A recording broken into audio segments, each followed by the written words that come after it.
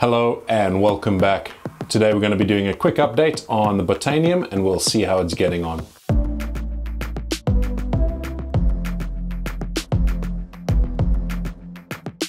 So I'm sure you can see behind me the botanium has been progressing nicely. We have quite a few nice leaves and we even have some flowers starting out. So we can see that the leaves are still looking really healthy. The older leaves in particular, nice deep green, and you can see the new growth coming through as well.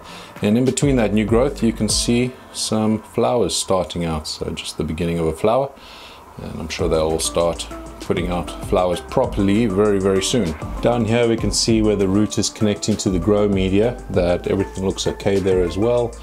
I can see now and then, if we just poke around in here, we can see some lovely white roots, which is just what you want to see.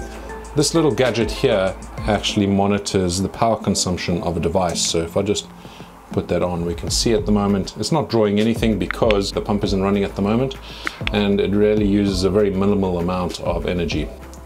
So if we just unplug this and plug it back in, I know that the pump will kick in and we can see how much power this actually draws. So if you keep an eye on that middle figure,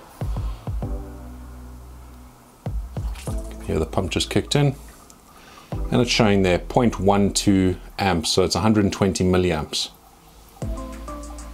which is really an insignificant amount of power.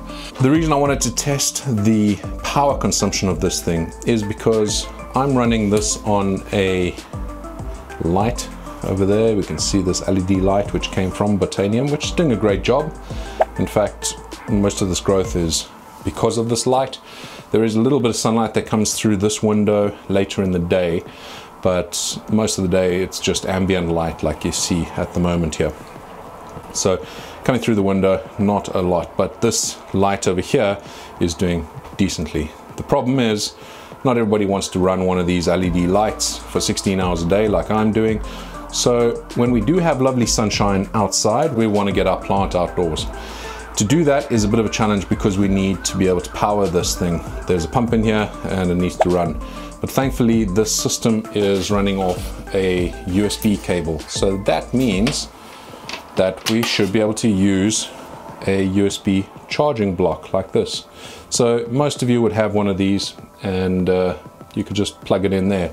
This specific one is not a good one to use because it switches itself off after it detects that there's a limited draw of power. So when I first plug this in, if we have a look here, we'll see that it will switch on like it just did and the pump will kick in. We'll see that in just a second. There you go. So the pump kicks in, and once that pump switches off, it's not drawing a lot of power anymore, which is great because you're not going to run down your battery very quickly. But with chargers like this, it has a safety mechanism built in, which means that it shuts itself down if it's not detecting any power. So try and get yourself a charger that doesn't have that safety mechanism in, and you should be good to go. There are a few other ways you can obviously power it. You could probably get away with using a small solar powered USB charger.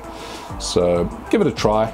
I'm going to try a few experiments for my own purposes because I do want to take this outside. I don't want to be running it under lights all the time, and we'll see how we get on. So that's it for this video, just a quick update on how this is progressing. The botanium is doing really well. I'm quite pleased with it actually. I did have my reservations, but so far so good, not a problem at all.